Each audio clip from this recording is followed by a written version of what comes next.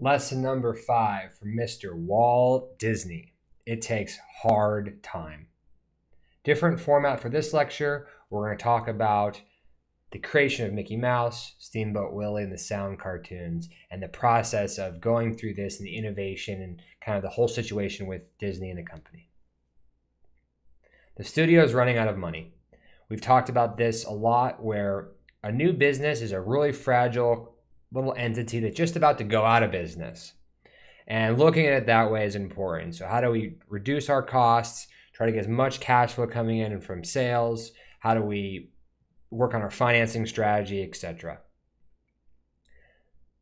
Disney and Roy got very good at this because they were always running out of money. And so they just got very good at finding money from the bank, finding money from the customer, finding money from this friend or this family member. And so that's why we kind of force you to say, get in the game, because you're going to get better at entrepreneurship the more you do it. And it's really hard to do it by reading about through a book or even a course like this. Part of the staff defected to another studio. So Disney's in a challenging contract situation with a gentleman named Mintz. Mintz effectively steals a character that Disney had created. And then part of that stealing of the character, Mintz essentially takes a bunch of Disney staff. And then Disney is unable to sell the inventory of shorts that he has. So you're really struggling with cash flow, can't get any sales. And then he still has to work with Mintz, who he's still under contract to create a few more shorts. The first Mickey Mouse was made by 12 people in a garage after hours. There was no contract, so there's no money coming in for the character. They're in a major budget crisis with no other plan other than to continue to make Mickeys and use the capital. So Disney had some success with a character that was stolen, the rabbit, and now he's saying, I know that I need to create a character. I know that a character can be successful. And he has no money and not a great plan, but he knows he needs to make a character. So it's those gut things, those big decisions, like, I just know if we can create this character, it will be successful. And as you're working through those things, that's when innovation tends to happen. So then a breakthrough.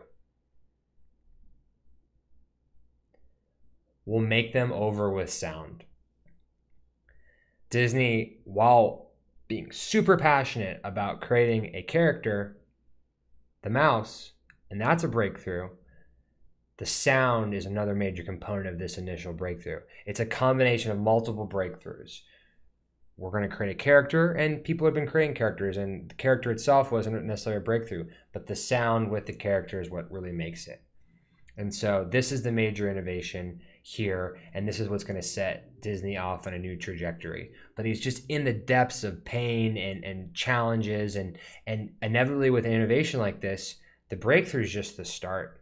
The breakthrough is a great idea, and you're excited, and that's when it's easy to work on it. But now it's going to take a long road to get this innovation, this idea will make them over with sound into the market.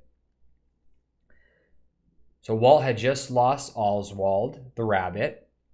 He had lost most of his staff, but in a few short months, he reinvented his studio with a major innovation. So this is why it's important to stay in the game, to not go bankrupt, to not quit, because you never know what's going to happen. And Disney's in a really bad situation, and he essentially creates Mickey as well as the sound cartoon. And we'll see how much more work he's got, because he's a lot more work to get it going. But he's taken a major step, and he's completely, changed the dynamics of the company. And it's a really exciting time, and this is what happens in entrepreneurship. A lot of highs, a lot of lows, and he's in a really bad low, and this is the energy and the breakthrough that he needed to take things to another level. So a few lessons here. Innovative products can motivate your staff. If you're having trouble motivating people or yourself, obviously working on interesting projects, exciting breakthroughs, that can help motivate the staff, and that was huge for Disney. The staff was in a bad situation, and he came up with the sound cartoons, and that really got everyone excited and working really hard. Breakthroughs occur via hard work, not research, right? So that's why we want to get you in the game, get you being an entrepreneur, get you working on your side project, get you tinkering, because that's where you're going to get your breakthrough. Talking with customers, talking with clients, that's where the breakthrough occurs. Could it happen through research? Sure. And you should do your research. But we tend to think that you're going to get a lot of your breakthroughs by getting that information right from the client, being in the weeds of a client's project and understanding, oh, this is the idea I've been looking for. Own your name and own your category. So Disney says now they are a sound cartoons firm shop. They own sound cartoons. No one does them better. He just invented them, and now he's kind of owning the category. So wherever you can niche yourself, and once again, niching and owning. He no longer does silent films. It's sound cartoons. And so continue to own our niche and refine how we're positioning ourselves in our niche is important. Even after the breakthrough, there's hundreds of additional hurdles to overcome.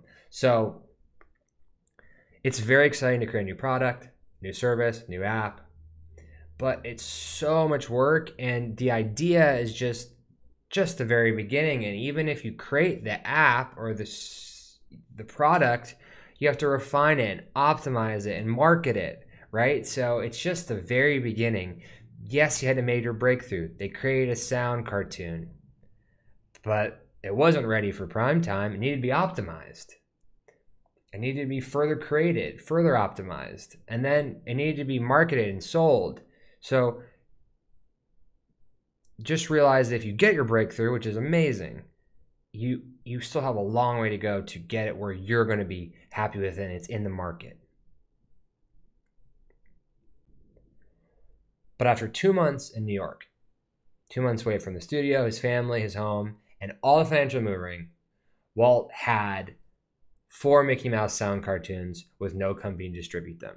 So there's a ton of stuff he goes through. He tries to get the sound right, and he's working with a high-level orchestra, which costs real money, which he doesn't have, and so they're having to refinance the studio, and they're having to borrow additional money from a bank, and they're having to, so there's all these different components that are happening, and then meanwhile there's all this financial maneuvering is happening, and then they're trying to get it right, and they're trying to optimize the product, and they're spending money, and it's a lot of work, and they do all that, and they get the cartoons and they get the product ready, and they still don't have a company to distribute it. Right? So it's like, this is entrepreneurship 101. You have amazing breakthrough, you do everything right, and you still don't have the company to distribute it, right? You haven't even got in the market yet. You've created it, you haven't got in the market.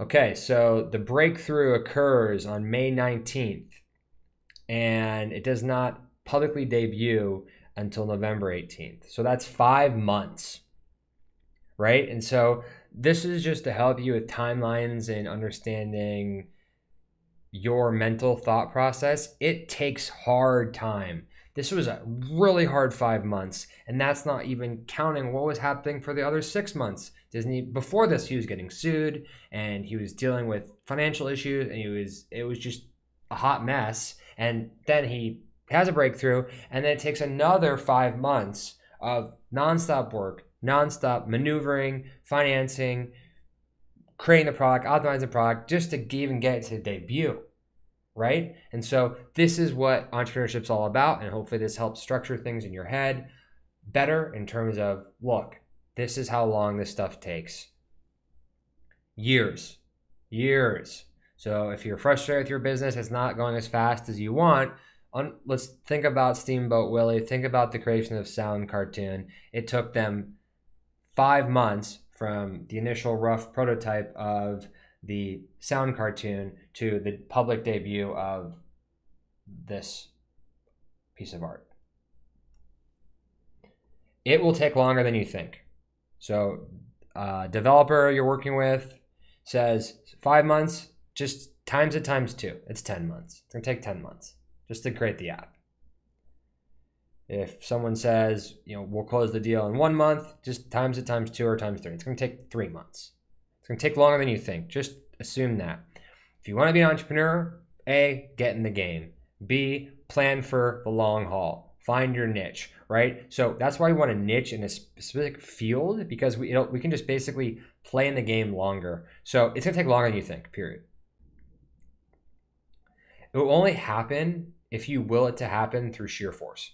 So it's very hard to be successful, and you're only going to make it happen if you decide it's going to happen. And there's no other way to make it happen other than you completely believe in it, and you're the one who's going to make it happen.